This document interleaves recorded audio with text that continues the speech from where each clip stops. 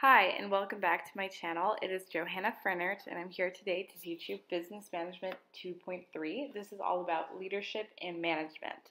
So the first thing to go through is what are the key functions of management? So what do managers need to do? So we're going to base this off sort of a model or a theory, you could call it, by Henry Fayol. I'm definitely saying that wrong, and I don't think you need to know his name, but that is his name. I'll write it down here on the board. He said is that a manager must do POCCC, which is planning, organizing, commanding, coordinating, and controlling. So I am quite sure you know what these things mean. However, I will explain them anyway. So planning, obviously a manager needs to set objectives, whether they are operational, tactical, or strategic. Organizing, making sure that you have the resources you need to meet those objectives. Commanding, they must delegate to the different employees who has to do what. The employees need to know what they need to do. Coordinating means bringing together the various resources that will meet the objectives. And controlling, this means that they have to have power over the situation and make sure things are done properly. Having quality checks and stuff like that would count as controlling.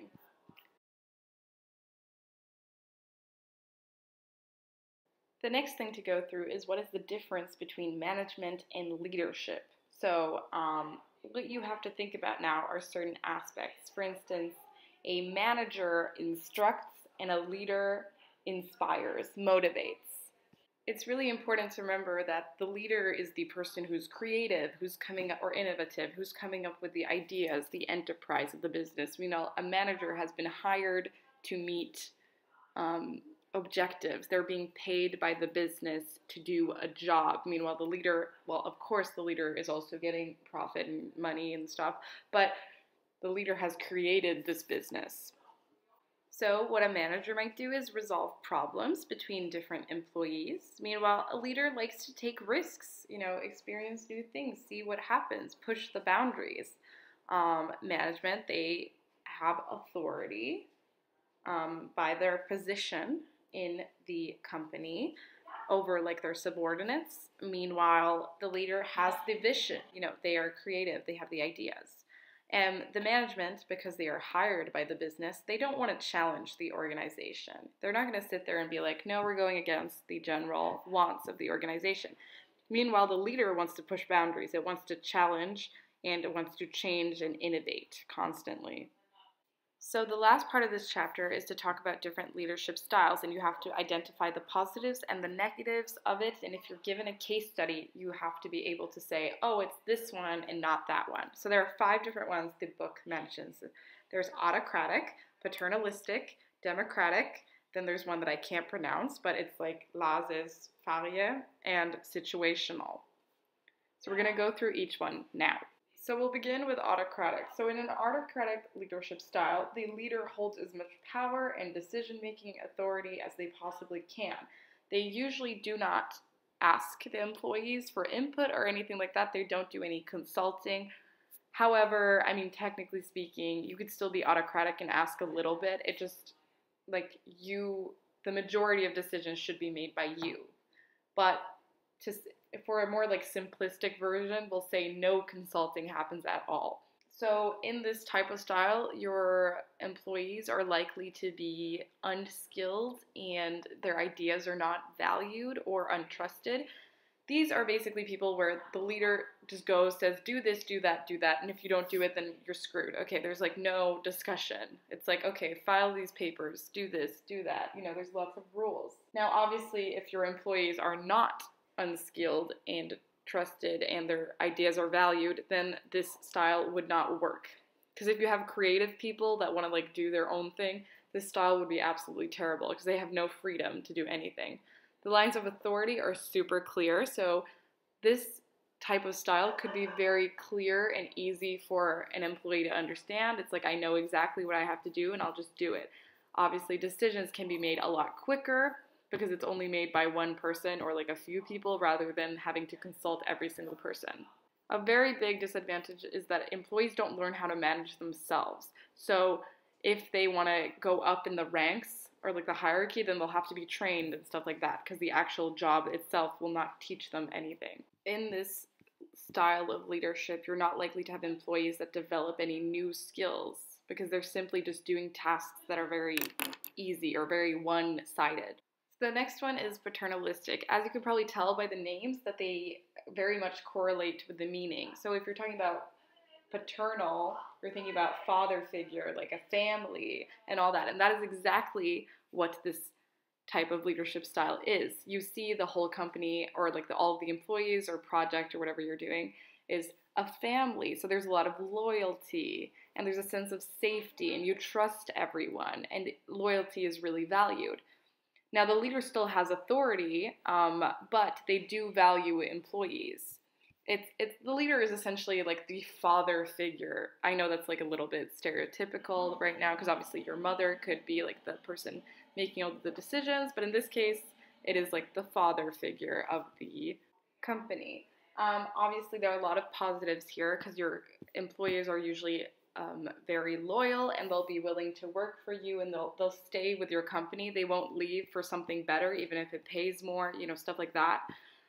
However, there's an issue where potentially that the leader might play favorites, or it might seem like they're playing favorites, because there is this sense of community and family, and if someone keeps getting all the good tasks or whatever, it might seem like the leader is valuing one over the other. You all know, like, same issues that are in a family. Just think about a family, and then you can identify this whole leadership style. Very much like sibling rivalry type of thing. The next one is democratic. This sort of speaks for itself. Essentially, what this means that the managers involve the employees in the decision making and inform them about the issues that affect them.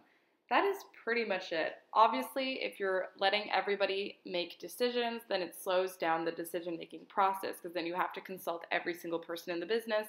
So if you're in a situation where maybe a crisis has happened, then this might not be the best leadership style, because it'll take you longer to respond. So now to the one I cannot pronounce. So what this means in English is to leave alone. And that is essentially what this is. Essentially, the managers give the employees the freedom to work as they want. They can make their own goals, they make their own decisions, they resolve problems as they see fit. Essentially, they make their own schedule. Now, of course, the manager might tell them, you have to get this task done, but they're allowed to get it done in any way that they seem is, fitting, in any way they want. This could be good for very skilled employees and creative employees, and obviously they have to be super motivated, because they have to keep track of themselves and make sure they're doing all the work. If your employees are not those things, then obviously this style would not work as well.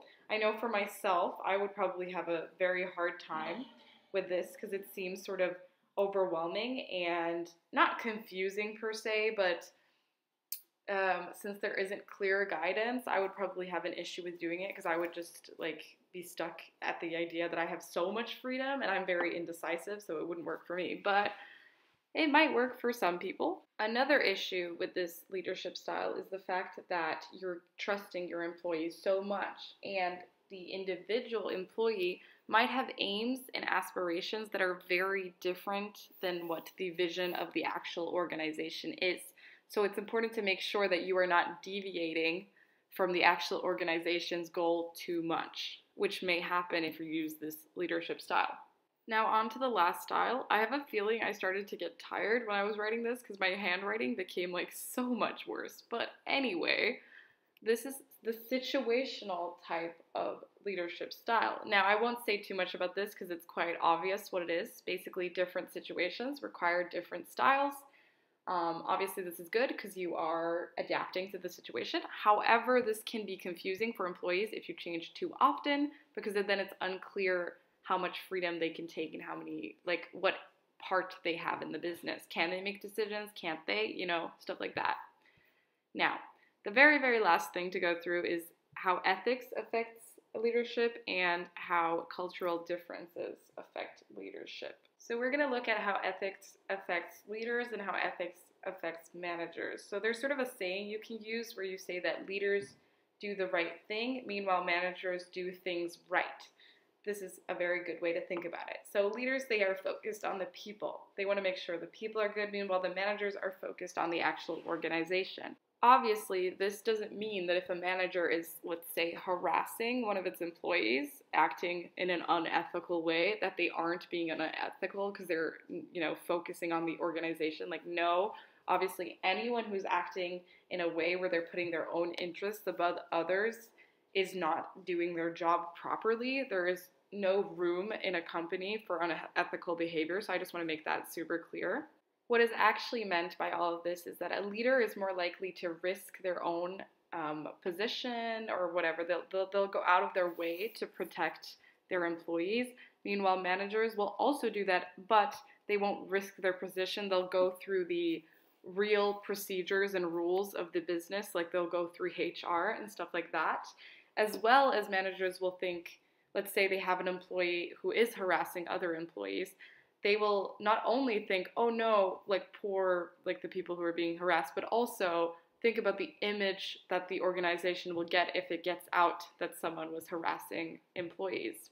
So for cultural differences, we'll be taking use of Hofstede's psychological study, where he sent out surveys to people in a company in different countries to see what the differences are in the environment depending on the country or culture that they live in. So he identified 5 different aspects. So there was power distance, individualism versus collectivism, uncertainty avoidance, masculinity versus femininity, and then long-term orientation versus short-term orientation. Now, you don't have to know what all of these things mean. However, you should probably know what a few of them mean. So an individualistic society is something more like, let's say, Sweden.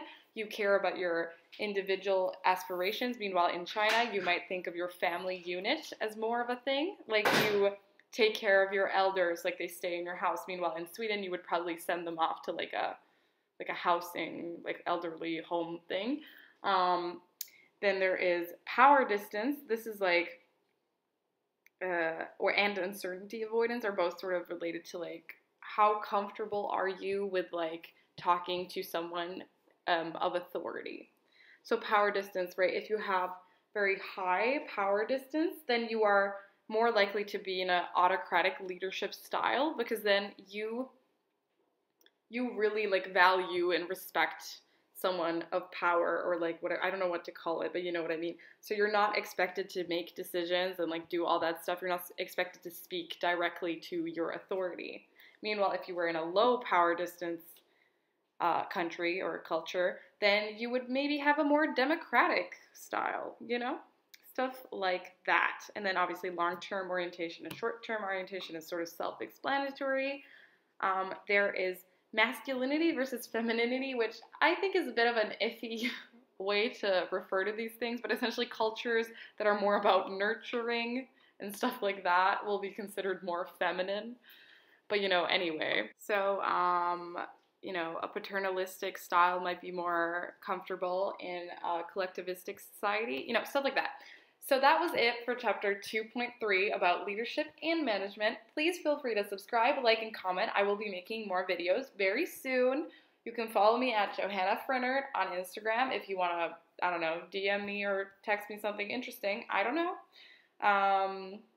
Feel free. Unless you're rude, then don't do that. Goodbye. I hope you learned something.